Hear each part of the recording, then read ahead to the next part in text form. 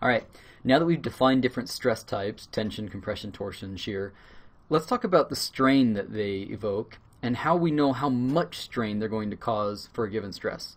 To do that, we need to introduce something called Hooke's law. Now, Hooke's law works for elastic deformation. What is elastic deformation? Well, like the name suggests, elastic, like an elastic band, you stretch it and then it goes back to normal, right? So it's reversible. Elastic deformation is reversible deformation. It means that the things get stretched, the atom atomic distances get stretched more than they'd like to be, but when you're done, they go back. So it's not permanent deformation, that's plastic deformation. Okay? Hooke's law is something you probably learned about in Physics 1 at some point. Hooke's law says the following. It says when you apply a stress, you're going to get a strain, and how much strain you get is proportional to the constant proportionality known as Young's modulus, or the stiffness, right? We usually call it E sub y, sometimes just E, right? This is named after Thomas Young. That's why we call this Young's modulus. Thomas Young was an amazing guy. They call him a polymath, right? What's a polymath? It's somebody who's brilliant in lots of areas. It says he made notable contributions to the field of vision, light, solid mechanics, energy, physiology, language, musical harmony, and Egyptology. He's been described as the last man who knew everything. Super cool guy. I love that we named this constant after him. So you should all be that way, by the way. Don't just get stuck studying one thing. Be curious about the world all around you. I like material science, and I also like painting, and I like making costumes, and I like all sorts of things. I hope you'll do the same thing. Learn lots. Okay, so Young's modulus is the constant of proportionality that tells you how much strain you get when you apply a stress. What should the units of it be? Well, think about units over here. The typical unit of stress is going to be Pascal, or megapascal even more commonly. This has no units. Strain, right? We decided it has no units. Therefore, the units of Young's modulus must also be the same as stress, megapascals. Oftentimes it's such a large number they'll do it in gigapascals, but as long as it's a stress unit, it doesn't matter, okay? We have lots of materials where stress and strain are completely proportional, and it's a linear relationship, right? So you can see that here in this plot. Here we're plotting stress versus strain for a bunch of different materials, right? You see the blue, red, green, and purple lines. Take a look at that blue line. It's a perfect linear relationship between the stress on the y-axis and your strain on the x-axis, right? And the slope of that line right here, this slope would be equal to your Young's modulus, right? Your stiffness, that's the constant of proportionality there, okay? So, how about this question? Of these four colors, which one represents the ceramic, which one is the polymer, and which one is the brittle steel, right? Okay. What do we know about ceramics? They are very stiff. Is it easy to bend a plate in your kitchen, a ceramic plate? Not at all, right? And when it does start to bend even a little bit, it snaps, it pops. So that's definitely our blue line, right? Our blue line over here is for sure going to be our ceramic. It has a very high stiffness, a very high modulus, but a very low tolerance for strain. It just breaks. All right, what about the polymer? Which one's going to be the polymer? Well, the polymer is much more likely to be this material down here. How hard is it to stretch some sort of plastic?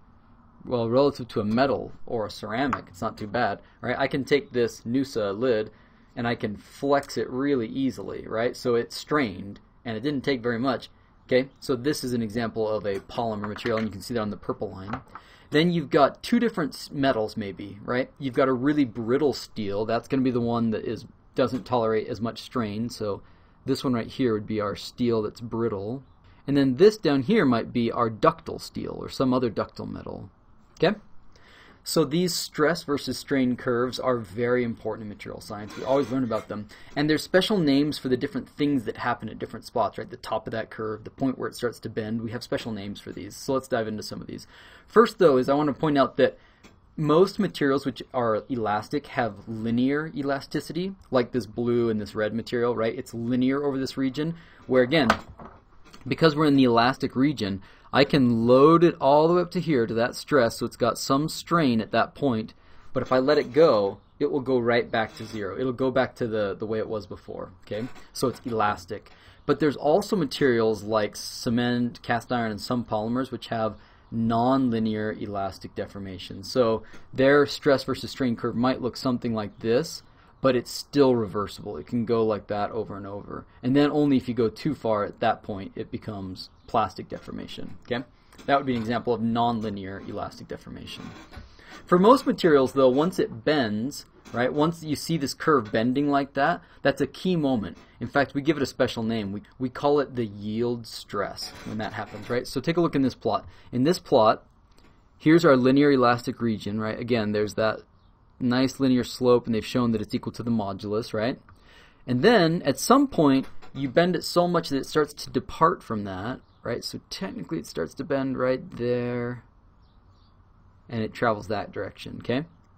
They have a very special point. So right there is an important point, and then right here is an important point. We call that point, the stress right there, we call that our yield strength, or yield stress, either way, because it's starting to yield, right? And then this lower one where it technically starts to yield, we call the proportional limit.